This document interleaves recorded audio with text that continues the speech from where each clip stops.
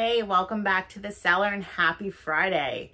Today we're going to be doing another movie recommendation. Today's recommendation is going to be the 2020 horror action thriller, The Hunt. I'll be right back.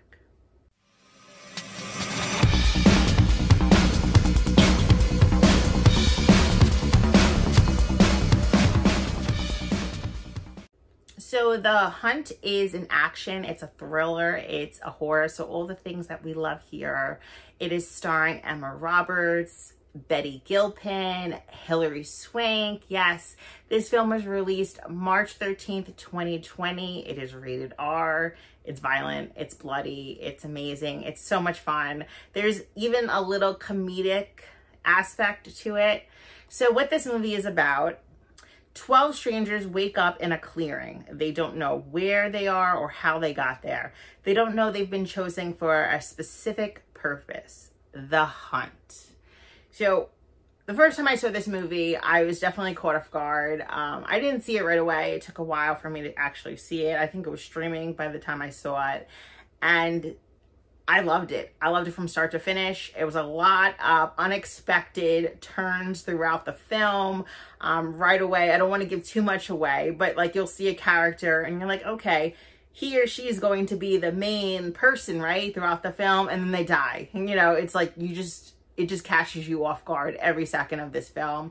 There is a little political aspect, well, I guess a big political aspect with this film, but not enough for it to be annoying. It almost makes fun of itself, which is funny, and I enjoyed that.